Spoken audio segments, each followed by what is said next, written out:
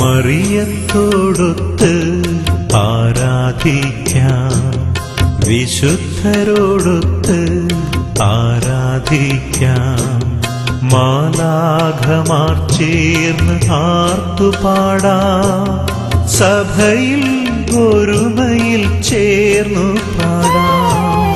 മറിയത്തോടൊത്ത് ആരാധിക്കാം, വിശുദ്ധരോടൊത്ത് ആരാധിക്കാം, മാലാഖമാർ ചേർന്ന് ആർത്തുപാടാം, സഭയിൽ ഒരുമയിൽ ചേർന്നു പാടാം.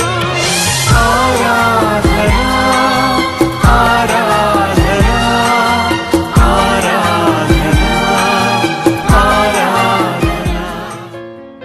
മിശിഹായിൽ അനുഗ്രഹീതരായ പ്രിയ സഹോദരി സഹോദരന്മാരെ, പരിശുദ്ധ അമ്മയിലൂടെ ദിവികാരുണ്യ ഈശോ നമ്മെ ഓരോരുത്തരെയും സമർത്ഥമായിട്ട് അനുഗ്രഹിക്കട്ടെ എന്ന് പ്രാർത്ഥിക്കുകയാണ്. പരിശുദ്ധ അമ്മയുടെ ജനന തിരുനാളിന് ഒരുങ്ങി കൂടുതലായിട്ട് പ്രാർത്ഥനയിൽ നമ്മളായിരിക്കുന്ന ദിനങ്ങളാണ്. വിശുദ്ധ മരിയ ഡി മോൺഫോർട്ടെ ഇപ്രകാരം പരിശുദ്ധ അമ്മയെ കുറിച്ച് പറയുന്നുണ്ട്: ലോകത്തിലുള്ള അമ്മമാരുടെ എല്ലാം സ്നേഹം ഒറ്റ ഹൃദയത്തിൽ ഒതുക്കുകയാണ് എങ്കിലും അത് പരിശുദ്ധ അമ്മയ്ക്ക് തന്റെ മക്കളോടുള്ള സ്നേഹത്തോളം വരികയില്ല.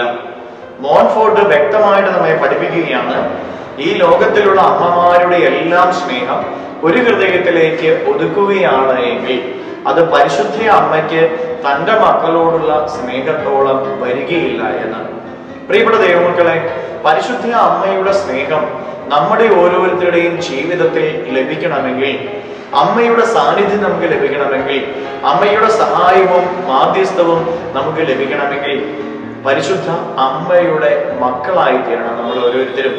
അമ്മയുടെ മക്കളായി നമ്മൾ ഓരോരുത്തരും തീരണമെങ്കിൽ ഈശോ പഠിപ്പിക്കുന്ന കാര്യങ്ങൾ, ഈശോ നൽകുന്ന വചനങ്ങൾ നമ്മുടെ ജീവിതത്തിൽ പ്രാവർത്തികമാക്കണം. ഈശോയുടെ വചനങ്ങൾ പ്രാവർത്തികമാക്കുമ്പോൾ നമ്മൾ ഓരോരുത്തരും പരിശുദ്ധ അമ്മയുടെ മക്കളായി തീരുകയാണ്.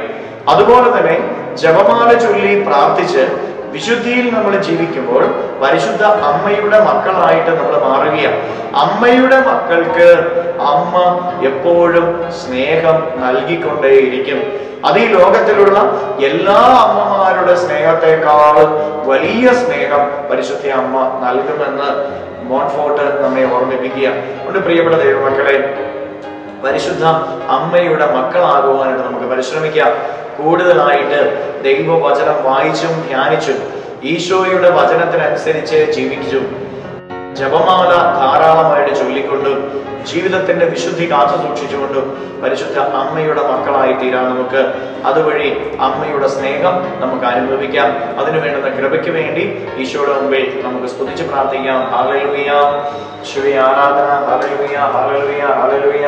കർത്താവായ ഈശോയെ, മക്കൾ ഓരോരുത്തരെയും അവിടുത്തെ ഹൃദയത്തോട് ചേർത്ത് വയ്ക്കുന്ന മക്കളെ എല്ലാം അനുഗ്രഹിക്കണമേ. പരിശുദ്ധ അമ്മയെ മാതാവേ, ഇവർക്ക് വേണ്ടി പ്രത്യേകം മാധ്യസ്ഥം വഹിക്കണമേ. ഇവരുടെ ജീവിതത്തിൽ അമ്മ ഇവർക്ക് സഹായമായി സ്നേഹമായി ഇവരുടെ കൂടെ ഉണ്ടായിരിക്കണമേ.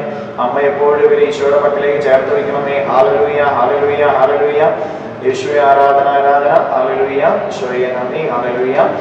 പിതാവും പുത്രനും പരിശുദ്ധാത്മാവുമായ സർവേശ്വര എന്നേക്കും ആമേൻ.